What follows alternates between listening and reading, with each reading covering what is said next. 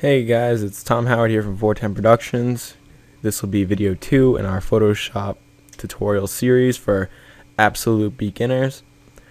If you're here for the first time and you haven't seen the first video yet, I suggest that you go watch that.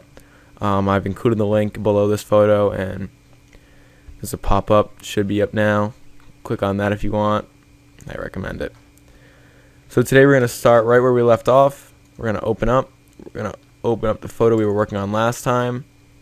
Today we're gonna basically go over a lot of brush stuff, how to change colors, painting on new layers, preserving photo data. All that stuff is gonna be covered today. Just a bunch of good stuff. First things first is changing the brush color. We're gonna head over here to our tool palette. We're gonna click on the brush.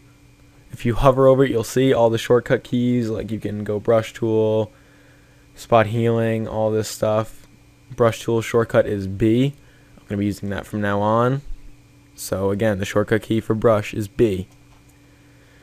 So to change the color of the brush, it's very easy. You have a lot of different ways to do it, and really one way is that much better than the other. I have my preferred way. I'm sure you're going to have your preferred way.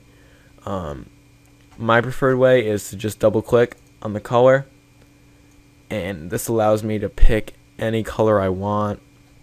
I can go any shade, and then anything in that shade of blue. I can go really dark, really light, like anything. And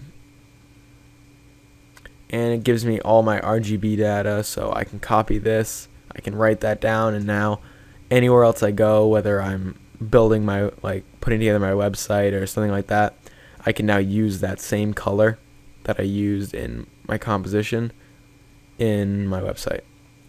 I can also add this to my swatches. We'll go over swatches later on in this tutorial actually. So you will know what that means. And then you have OK, which will set your new color to your foreground color or your brush color. And you have cancel, which will keep it at the current color. So we're going to hit OK. And now our brush is set to that color. So now when we draw on our photo, you'll see we have that blue color. Another way to pick colors for your brush is to come over here in your essentials setup, which you can see are up here. I have essentials selected. You'll have colors and swatch up here. Color, you can click and drag and make adjustments to your foreground color like this. And as you can see, as I dragged certain sliders, the other sliders' colors change. Over here in swatches, you can pick from a selected amount of colors. If you just click on red, now your brush is red. You click on purple, you're drawing in purple. Dark blue, you get the idea. Now if you want to make a new swatch that you'll be able to access at any time, you come over here, double click, make adjustments to the color. You can make it light blue, like a really nice light blue. Add to swatches, give it a name. Now let's say you're designing a logo or something, you can call it logo main color. Okay. Now if you hit OK, you'll see your color is now over here, and if you hover over it, you'll get logo main color. You click that, you'll always have access to this now if you ever want to make adjustments. Now, one issue when you use the brush tool directly on the image is I've lost all the data behind that. So if I do this, unless I want to step back the entire way and uncover what's behind this, if I try and erase this, it's going to erase to white instead of my image. Now if you want to preserve your image, you're going to have to do something called creating a layer and use all your brush on that layer. Now we're going to close this out. We're not going to save the changes, and we're going to reopen that photo. From here we're going to create our new layer. by coming down here to the right hand side and clicking on the little sticky note icon, and you'll see it pop up in your layers pane. From here, make sure you have your layer selected. It'll be darker than all the other layers in your composition. Go over here, select your brush tool. You can pick your color out of your swatches or double clicking in here. I'm going to go red.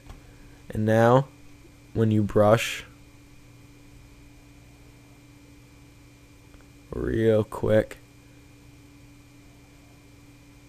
when you brush onto something, you'll have the ability to then erase just that color instead of erasing the whole image. Now let's focus on the layer panel for a minute. In the layer panel, you'll see a list of your layers. You'll see you have your background layer and right now your current painting layer.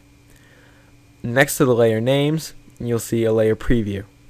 You'll see that on this layer we have a red drawing up here, and on this layer we have our image. To the left of that, you'll see the eye icon. Now this controls if a layer is hidden. If you click the eye icon, it changes the layer visibility. So you turn that back on, you can turn our background on and off. And over to the right here, you'll see if a layer is locked in any way. Our background image is locked at this point, and our foreground, like our layer 1, is not. If you double click the lock, you can unlock that, and now you have two layers that are equally editable. From here in the layers panel, you can also rearrange your layers. So if you click and drag a layer, you put it to the bottom. This helps you order things, and if you want certain things to be behind certain things, like let's say for example I want to put a blue layer behind that. I'm going to create a new layer, and this one showed up behind it so I don't have to rearrange it, but just for the sake of a tutorial, let's put that layer in front, grab a blue, grab our brush, and draw on it.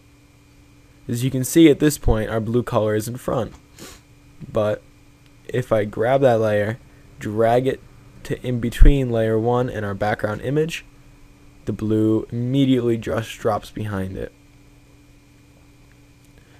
Now if I want to go back to just our base image, I'm going to delete each layer, and without having to step back or do any of that, we're back to our original image.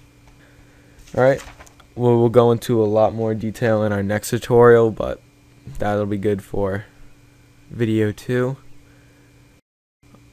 I'm Tom Howard from 410 Productions, signing off.